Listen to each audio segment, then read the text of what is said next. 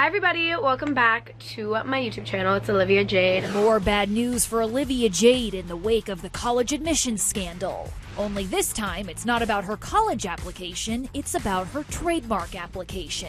All these crazy things that y'all want to know. ET has the docs from the U.S. Patent and Trademark Office, which claim Olivia tried trademarking two things: her name and Olivia Jade Beauty.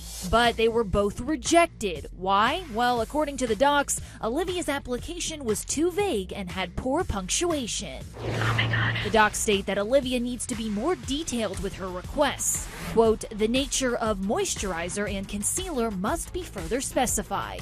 They're also asking that Olivia clean up her punctuation. Quote, commas, semicolons, and apostrophes are the only punctuation that should be used in an identification of goods and/or services.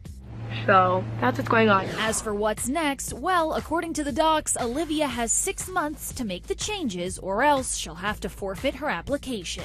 Will you be attending college? And if not, what's the next step on your career you wish to focus on? So, I'm doing both. I'm going to be attending college. The trademark mishap comes 2 weeks after Olivia's parents, Lori Loughlin and Massimo Giannulli, were arrested for their alleged involvement in paying big money to get Olivia and her sister Bella into USC.